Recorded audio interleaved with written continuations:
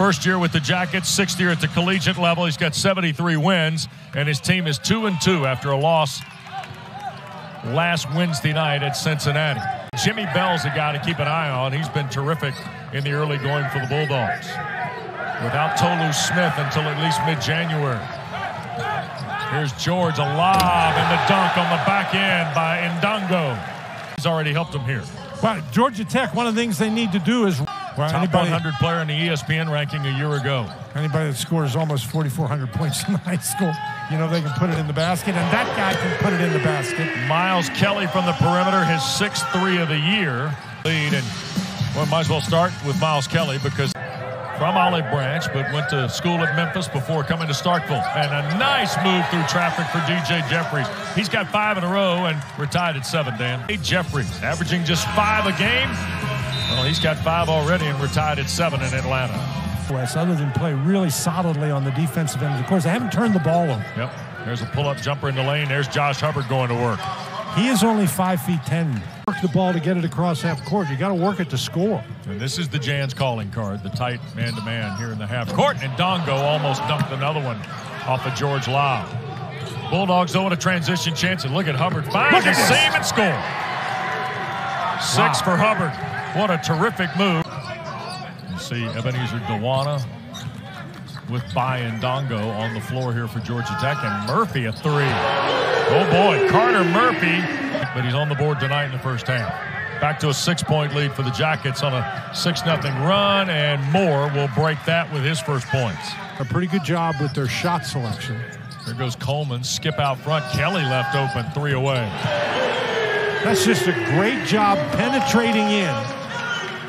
14 points in the first half, more than he had in either of the last 2 games. He is off to a hot start. Got to get rid of it, and scooped up Dawana, right hand.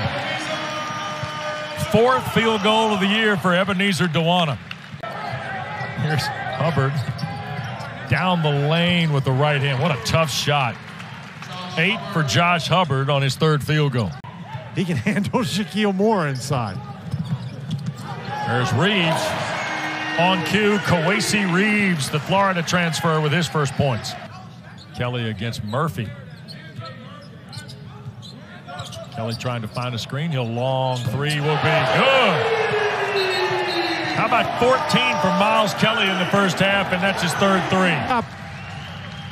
And Murphy never does get his hands up, and that's a guard really loves to see that. A big guy with his 11 seconds to go, and Moore operates the offense. Into traffic, threw it away. Here's Sturdivant with 3, 2. He'll take it on Hubbard, put it up, score! Kyle Sturdivant and Georgia Tech score at the horn.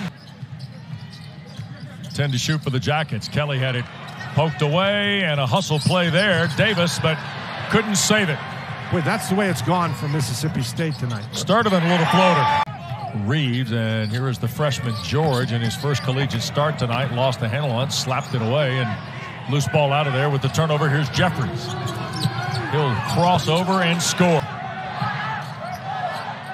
Here's Kelly, and that got knocked out with 1 on the shot clock, so go get your 1-second inbound play here. Kawasi Reeves going to go right over there in front of my buddy Bill McGee to put it in play. Lobs it to the basket and stolen out of the air by Bell, who had it, lost it, and then recovered Sacco for the dunk. If that's not the night. Here is DJ Jeffries. And 1 at the Bulldog end. Terrific drive by Jeffries, gives him 9.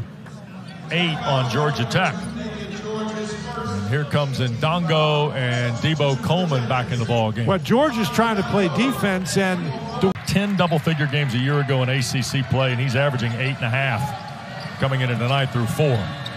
Davis and 1, foul by Sturdivant.